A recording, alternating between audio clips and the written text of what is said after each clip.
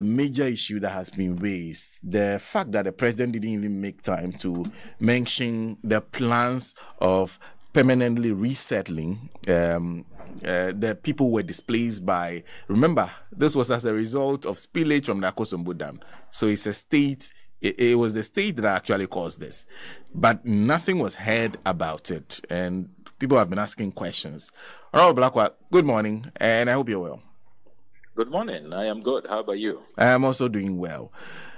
And I'm sure you've seen the concerns that have been raised, that people actually wanted the president to give an indication of what the plan is. You're a member of parliament sitting there, and your people are in this situation. You hear nothing from the president. What was going through your mind?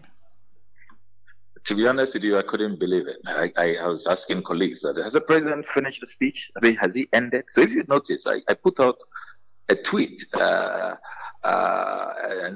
also a Facebook message right after, within a few seconds after the address. I couldn't believe that the president has finished a message on the state of the nation.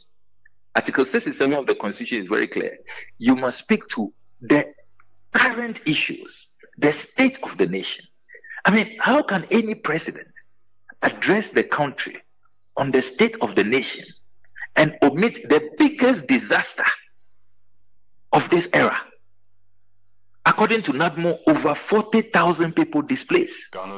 As the president was speaking, thousands of our compatriots were living in tents. Those who may have money to get some small radios were listening to him in tents, refugee-like tents. And they have been living in those tents for 5 months. And the rains are coming. The rains are coming. These tents cannot save them. We have done our best to build a few houses to house 600 people. But the numbers are huge. There are thousands who are still living in tents. Come to Mepedegome. Come to Bato DA school. Come to the Dofwadidome Basic School. Go to Fojoku. Go to Alabono. People are living in tents.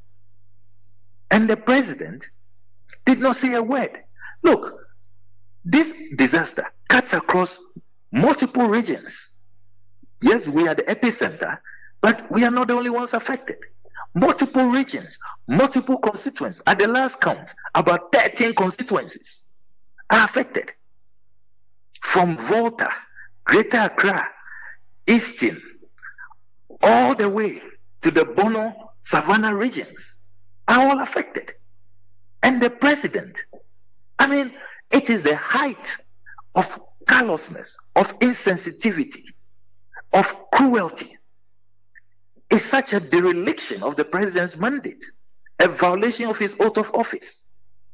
I mean, how on earth can you present any message on the state of the nation? And look, this is a president who, even when it is announced that the King of England is going for a cancer checkup, he issues a statement to wish him well, that he's praying for him. Now your own citizens, they've lost their livelihoods, lost their homes, their farms, their shops, everything that they work for, that they own, lost everything. And the president who can send out a get well soon message, he's amongst the first group of world leaders to comment on these matters. If the last time when a church in France was on fire, he was among the first to issue a solidarity message. So how on earth, how did this happen? Look, we have seen the neglect. We have seen the disregard for the people. But I never thought that the president will be so insensitive, will be so reckless, and that you even just a word of sympathy. Just even assure the people that, yes, I know so far I haven't started building, I haven't compensated you, but at least you are in my thoughts. We will have taken it like that, even if it is insincere. But to totally ignore the people, I mean, what have the people of the Volta region and all of these regions done to the president? I mean, yes, we know when the president visited us, he told us in the face that we don't vote for him. But that statement was condemned. And we thought that the president would turn on a new leaf.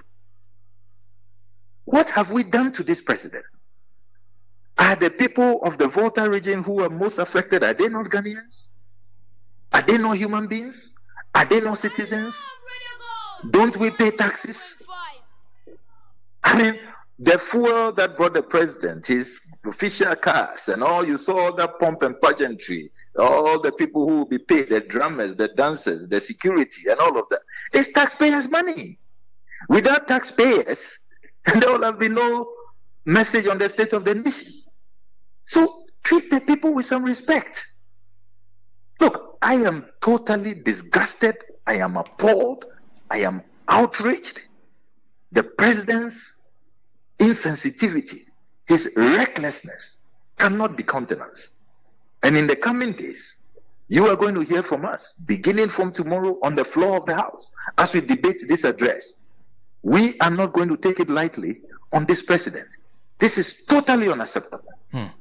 Honorable, thank you very much. And we'll have a much more extensive conversation after you've actually made a statement on the floor of Parliament. Thank you. You're most welcome. Thank you. Honorable Samuel Kujato Ablakwa, join us briefly on that issue to respond to the absolute... In fact, I was scandalized when nothing was said. In fact, I went through the whole statement again because I was on the move at some point. I went through that whole statement to see, or did I miss it? Nothing. Not a word of it. Anyway, lawyer, you first. Young Kai Boy and sorry, Median Sodia.